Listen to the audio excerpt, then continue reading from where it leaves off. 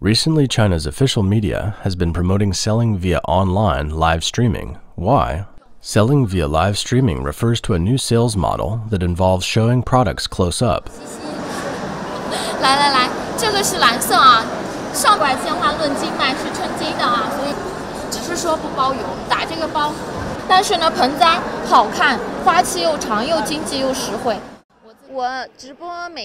Live streaming generates a daily revenue of 30,000 RMB or over $4,000 for me. Each time I do live streaming, I got at least 50,000 to 60,000 views and up to more than 200,000 views.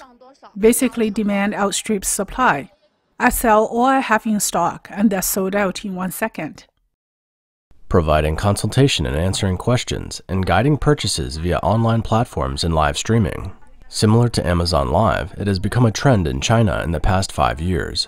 The Chinese government is trying to use success stories to get more people involved. However, it fails to tell the Chinese people that the government hopes to turn the unemployed into live salespeople, who can provide a form of flexible employment, hence being a viable way of solving China's serious unemployment problem.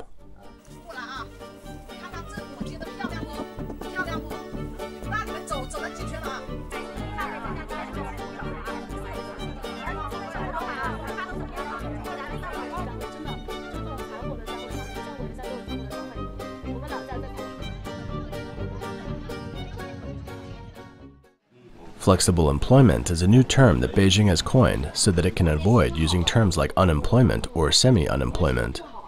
China's leading university, Renmin University of China, released a blue paper entitled China Flexible Employment Development Report in 2021, which states that tapping into the potential of flexible employment has become one of the important and key driving forces for stabilizing and promoting employment.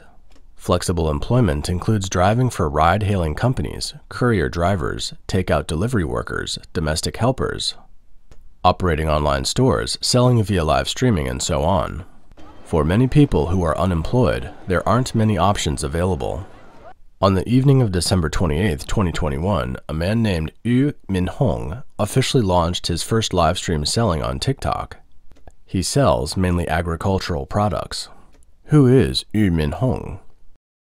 He is the founder and president of New Oriental Group based in Beijing, the largest education and training organization in China. In July 2021, the government issued a policy to reduce the burden of homework and off-campus training on students. It devastated off-campus training institutions, including New Oriental. Now Yu has chosen to be a live salesperson.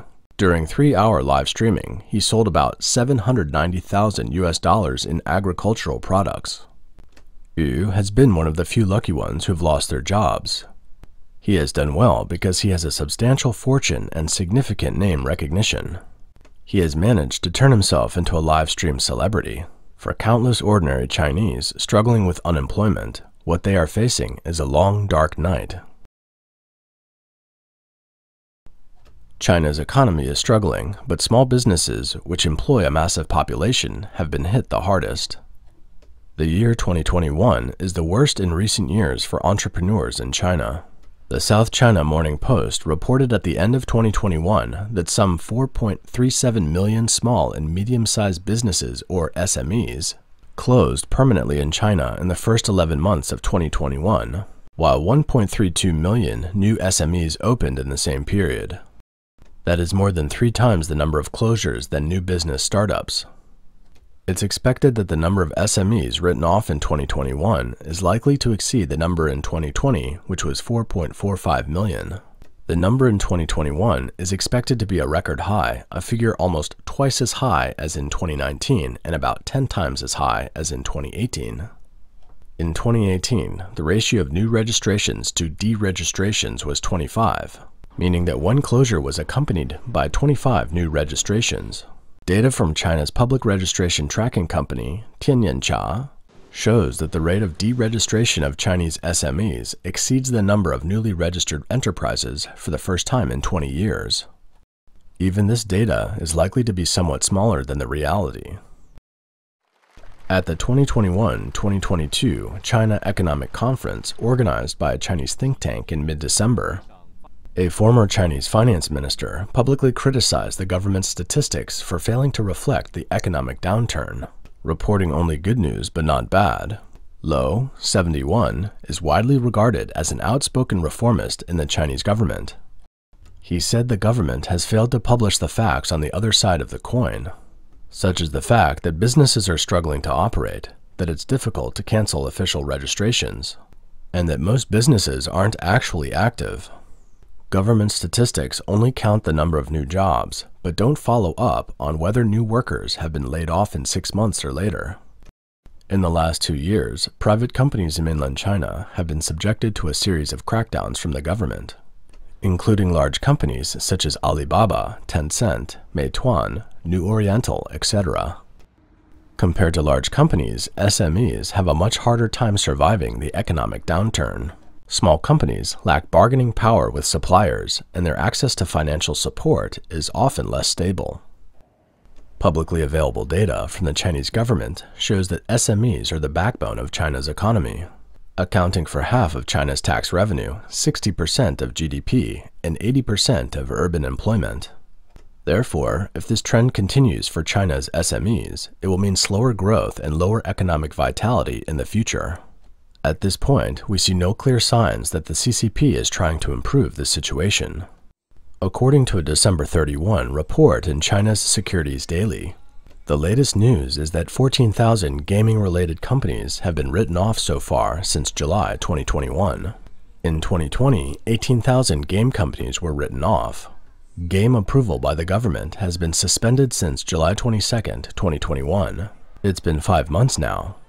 Without approval of game license numbers, the games developed by private companies can't be released, which means no revenue. The initial investment, including the staff overhead, is down the drain. Currently, there are more than 300,000 game-related enterprises with registered capital below 10 million renminbi in China. In other words, a large number of unemployed people are flocking to the market.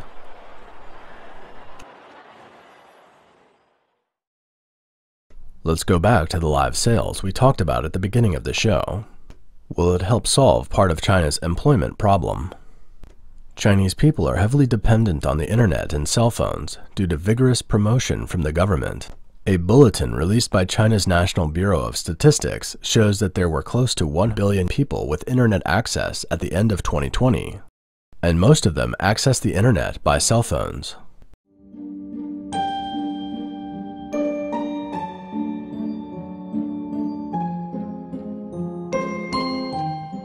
China's media has widely reported the amazing results and wealth of China's live streaming celebrities. For example, 29-year-old Li Jiaqi is known as lipstick #1 guy for his lipstick sales. During Taobao's biggest sales event of the year, he set a sales record of about $1.8 billion in a single live session of 12.5 hours. At the same event, another live streamer, Via, generated sales of about $1.34 billion in a live session of 14.5 hours. In reality, data from Chinese media shows that leading streamers can earn more than $150,000 per month. The less known ones may earn only a few hundred $100 per month, while 99% of live streamers operate at a loss. According to media data on the average income of Chinese live streamers in 2020, only 0.6% earn more than about $8,000, and 84.1% earn less than $1,500. We have analyzed in the previous episode that the booming industry of selling via live streaming in China is actually hurting many of China's grassroots retailers and creating more unemployed people on the other side. Here, we briefly summarize this distorted economic model. According to the Ministry of Commerce of China, the size of China's live e-commerce population stands at 388 million users, accounting for nearly 40% of all internet users. This market is expected to exceed $300 billion by 2021. There is only one secret to the popular sales model of live streaming: low prices. The internet giants charge high platform fees and use smart algorithms to package and enable celebrity streamers, helping them gain huge traffic. The celebrity presenters enjoy a monopoly of resources, attracting thousands of suppliers. They then use low prices to keep the traffic flowing. Whoever has more followers gets a lower price from the suppliers.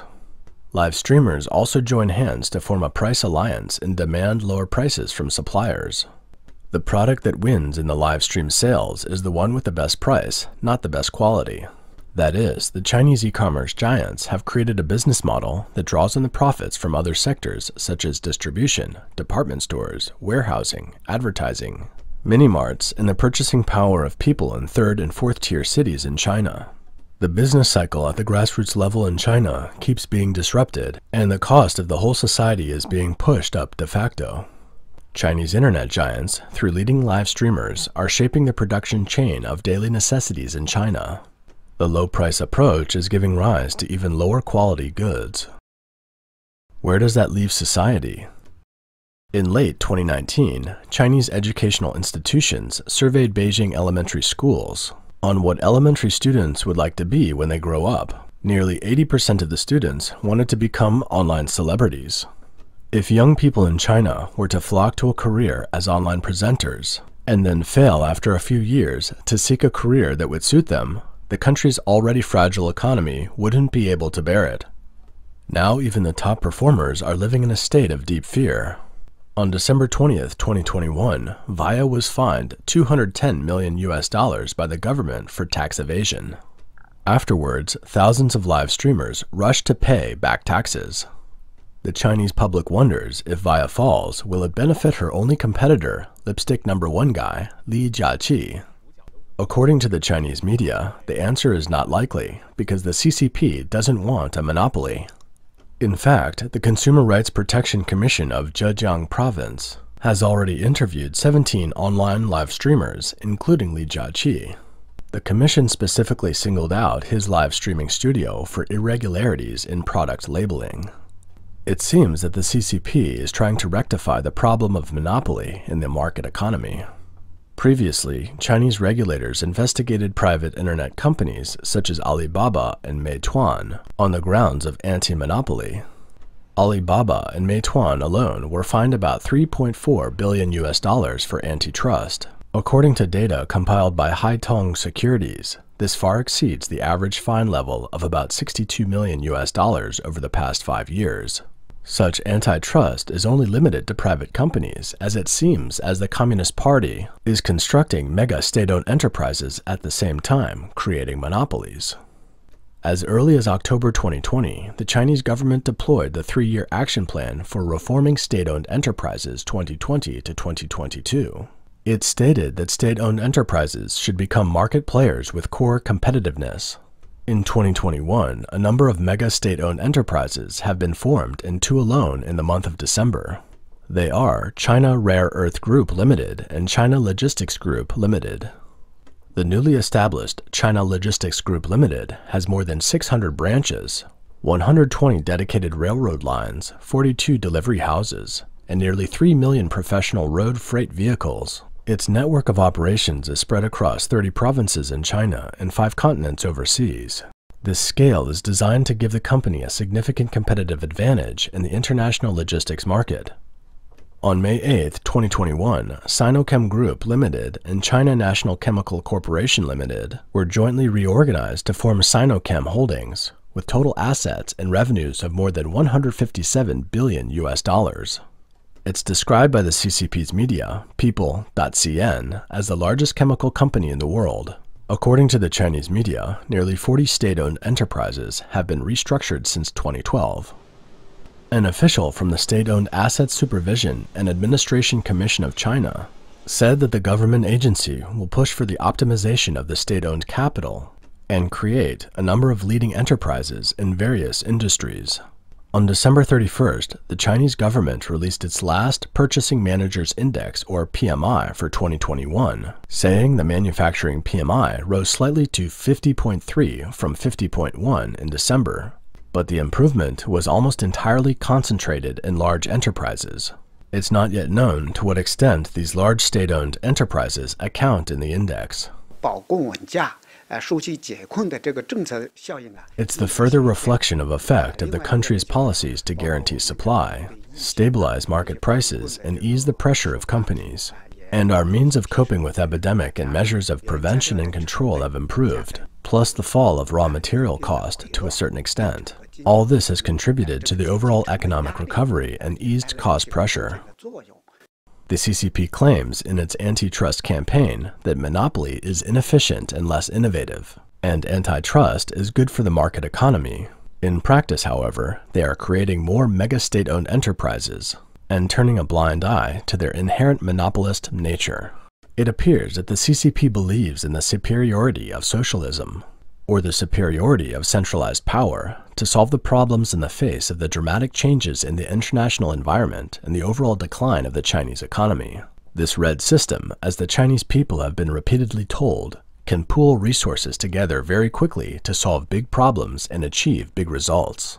But of course, resources are most secure when they are concentrated in the hands of the CCP.